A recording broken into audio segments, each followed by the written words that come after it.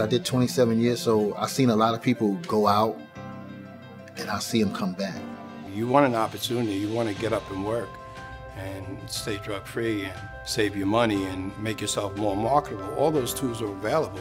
It seemed like it was too good to be true, a place that helped you get an education, job training skills, a place to stay. I used drugs over 30 years. I didn't have a place to live.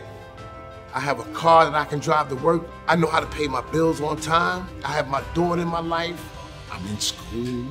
I got my children in my life. My life's changed dramatically.